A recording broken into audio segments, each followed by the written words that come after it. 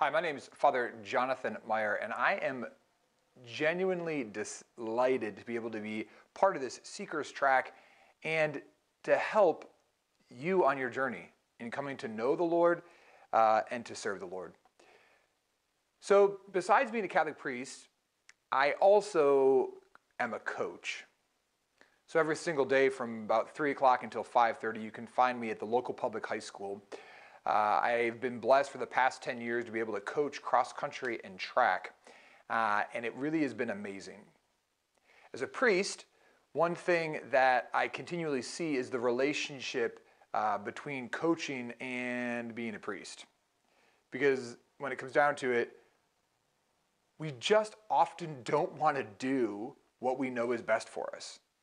When I look at my athletes and they show up for practice every day, they never want to do the workout that I give them. I'll be like, hey, we're running 8 miles today. And they're all like, oh, are you serious? 8 miles? I'm like, do you want to win?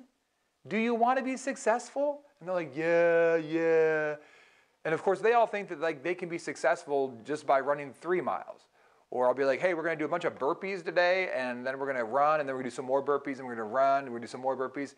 And they just look at me like I'm crazy. Now, I might be a little crazy, but if you really think about it, it's an interesting thing in life. We have an aversion towards things that are good for us. So think about the things you never want to do. The reality is like we don't want to exercise. We don't want to eat good food. We don't want to go to bed on time. We don't want to wake up on time. We don't want to read good books. We often don't want to go to work. We don't want to invest ourselves in actually spending time and entering into like deeper relationships and conversations. We have an aversion to the things that are really good for us. And the reality is we also have an aversion. We come up with all these excuses to not grow in our relationship with God. When you think about like sitting down and praying, when you think about opening your Bible, 1,000 other things and excuses and thoughts come to your mind about like, oh, I'm too busy, I'm unmotivated, it's just too hard, I can't. But that's how it is with everything that's good. I mean, like honestly, if there's a bag of like Starburst or a bag of Skittles or a bag of Snickers and a bunch of celery and carrots, like, what are you going to choose? If there's a nice comfy bed or a pair of running shoes, what are you going to choose? We are trained so much in the path of least resistance, and it's part of what we would say, part of original sin and concupiscence is this just total mediocrity. And we settle for mediocrity. But we weren't made for mediocrity. We were made for greatness. We were made to get out and go for a run. We were made to eat good food. We were made to go on bed on time and to wake up on time. We were made for greatness, and we were made to thrive. And we only thrive when we do these things. So the same is true in our relationship with God. If you want to thrive in life, you got to do what you got to do. Part of being a Christian is living a disciplined life. When we use the word disciple, the fact that God wants you to be a disciple, it means a disciplined life.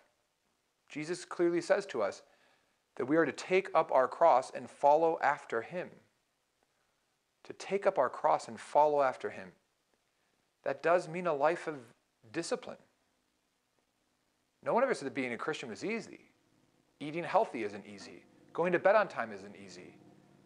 I'm not just saying that like the Christianity is like equal with just like good health, but like follow me in the fact that like it's hard to do what we should do. So you're not alone. You're not alone in not wanting to do the things that you need to do. So the word disciple and discipline are clearly related. The word disciple and discipline are clearly related. If you're going to be a disciple, you got to know discipline. Because the two of them truly do have a relationship. So, as a coach, one of my favorite phrases is that when we change our habits, we change our life. Our life changes when our habits change. So a great question right now is like, what are your habits in life? Yeah, what are your habits around eating and exercise and waking up and reading good books? But like, what are your habits when it comes to being a disciple? Do you have good habits?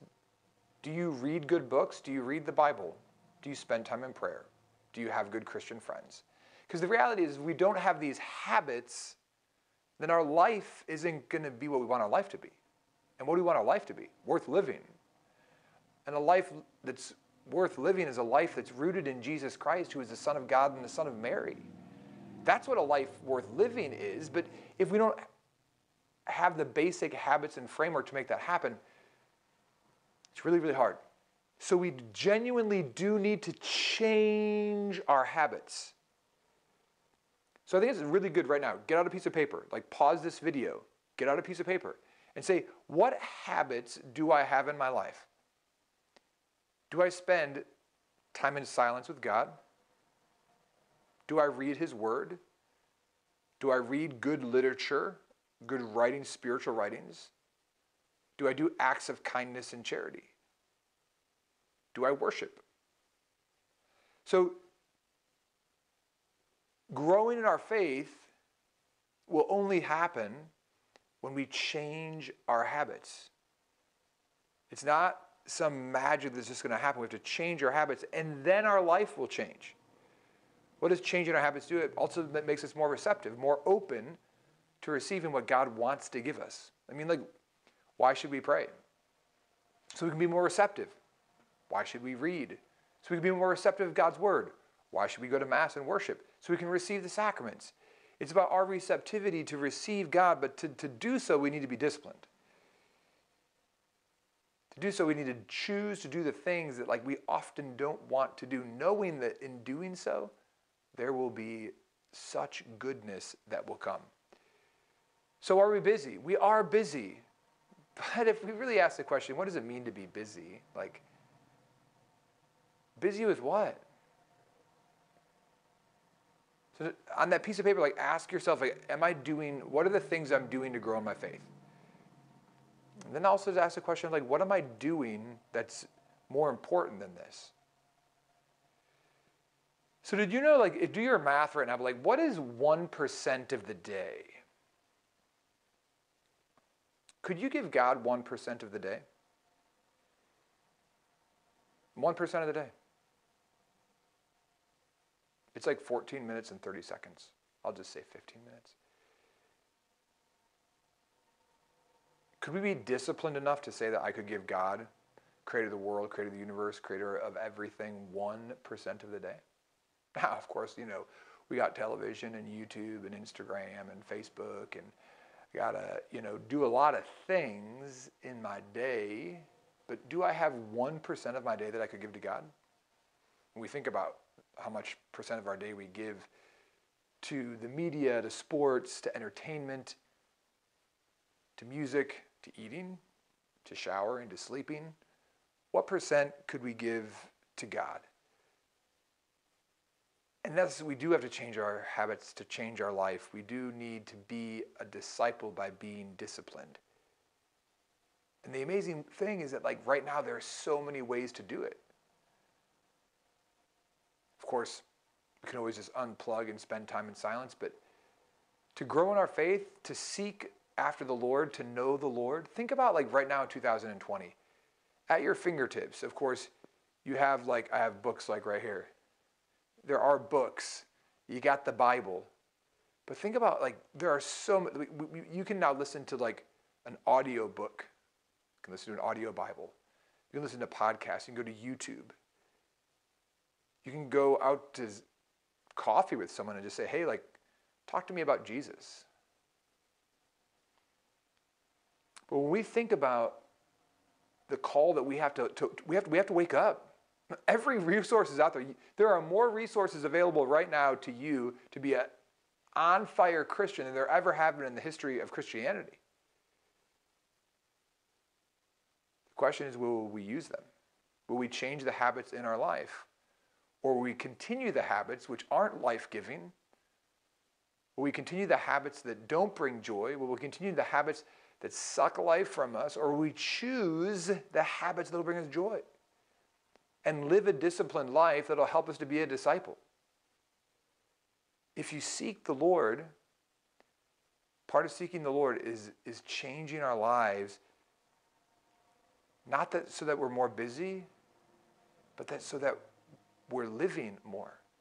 Not so that we're unmotivated, but that we're really moving with Christ in the Spirit and in God.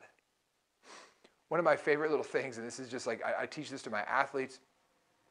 You can do, like, there's like tons of research out there, but it's ultimately, it's referred to as the 5-second rule.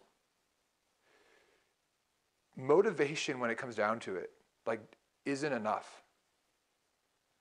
Like, you can listen to all these talks at this conference and you can get super motivated.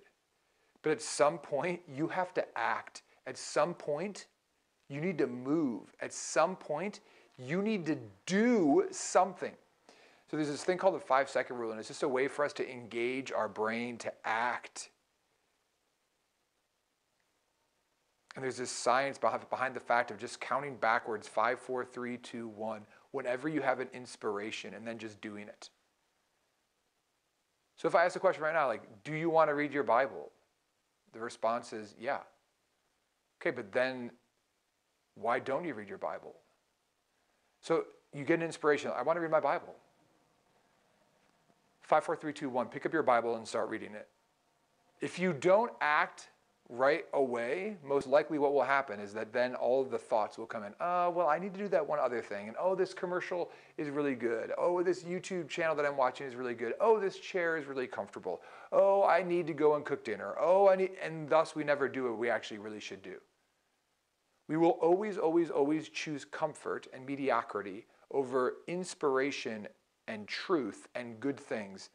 And it actually is less than a 5-second moment in your life where you choose either to act upon the inspiration or you don't do it. And in fact, you most likely will never do it. So, whether it be praying your Bible, whether it be like, you want to know what? I'm going to go and spend 15 minutes in silence. Well, I got this to do and that to do and that. 5, 4, 3, 2, 1, I'm going to go. My neighbor, they live in isolation, they're lonely, they're scared, they're afraid. I should call them. 5, 4, 3, 2, 1, make the phone call. My next door neighbor or my person who lives across from me in the apartment, I should really visit them. That would be the Christian thing to do. 5, 4, 3, 2, 1, go. I want to go to Mass this weekend. Not exactly sure. Like, I'm kind of nervous about going. Should I go? Should I not go? I'm going to call my friend and tell them that I want to go to Mass with them. 5, 4, 3, 2, 1, go. I'm going to call my Catholic friend and say, hey, Lee, I've been thinking about going to Mass. Like, could we go together this weekend? I'm a little afraid of going by myself. 5, 4, 3, 2, 1, go. If we want to live a motivated life, if we want to live a life where we make good choices, we have to act upon those desires or those inclinations. God sends us inspirations all the time. He really does. We just don't act on them. God gives you ideas all the time to be charitable, to be loving, to be patient, to be kind. We don't act on them. God gives you inspirations to pray. We don't act on it. God gives us inspiration to read good books. We don't act on it.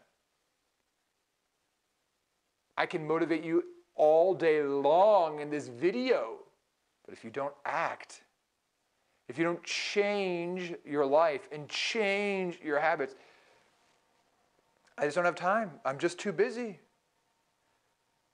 I got too much going on.